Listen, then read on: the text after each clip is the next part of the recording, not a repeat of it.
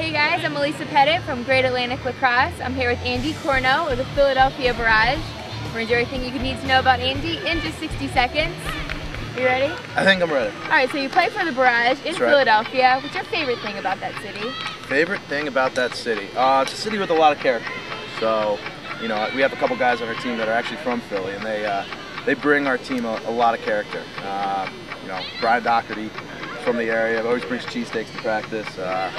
Pretty much known for that. He's a big character, so we have a ton of fun today. So speaking of cheesesteaks, you know, there's a lot of different competing cheesesteak places in Philadelphia. Which one is your favorite? You know, Pat's and Gino's right across the street from each other. Big battle. Yeah, I know. I got introduced to Pat's. You know, my buddy went to Penn when I was in college, and I have to go with Pat's. He put me on Pat's right when I was like a freshman in college when I visited my first time. So. Nice. So you guys won the championship last year. What did it feel like to win the national championship?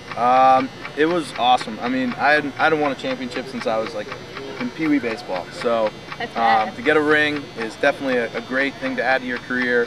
Obviously didn't get that at Georgetown and never won like a state title in high school or anything like that. So I feel comfortable with my career now. It's a lot better. So.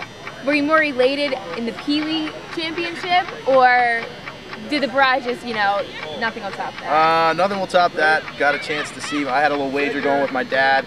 If we won the championship, you know, he'd shave his mustache. And you know, my dad's had his mustache for over 30 years. My mom's never seen him without his mustache. And we won the championship. Sure enough, 2 days later, we took the razor to his mustache, and he still doesn't have it. So nice. It was well done. And last question, on a scale of 1 to 10, you know, we did our face-off challenge. I think I was pretty phenomenal not getting the ball from you once. So on a scale of 1 to 10, how good am I? For someone who just learned how to face off, I'm going to have to go with a 10. 10. We're going to stop right there. That's Andy Corno from the Philadelphia Barrage.